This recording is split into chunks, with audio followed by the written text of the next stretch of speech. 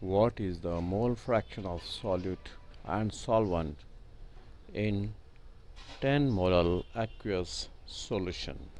Now we have been given molality, which is equal to 10. It means there are 10 moles of solute in 1000 grams of solution. 10 moles of solute per 1000 grams of solution. So let us find. Now we have moles of solute, so we'll find the moles of solvent, that is water. So mass in grams divided by molar mass will give us moles of solvent, that is water.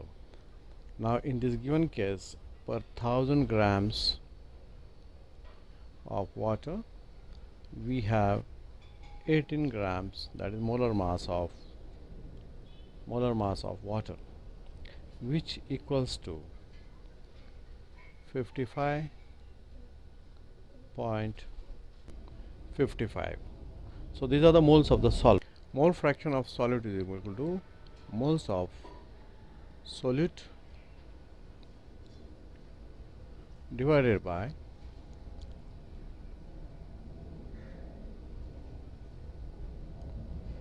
moles of, or you can say moles of solute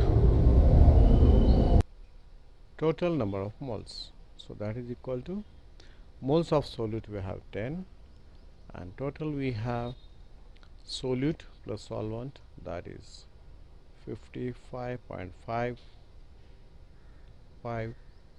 which will be equal to 10 divided by 65.55, that is equal to 0.15. In the same way, mole fraction of the solvent will be equal to moles of solvent, which are 55.55 divided by total number of moles, that is equal to 65.55, and we get the answer 0.85. So the answers are 0.15 moles of solute and 0.85 the mole fraction of solute is 0.15 and mole fraction of solvent is 0.85.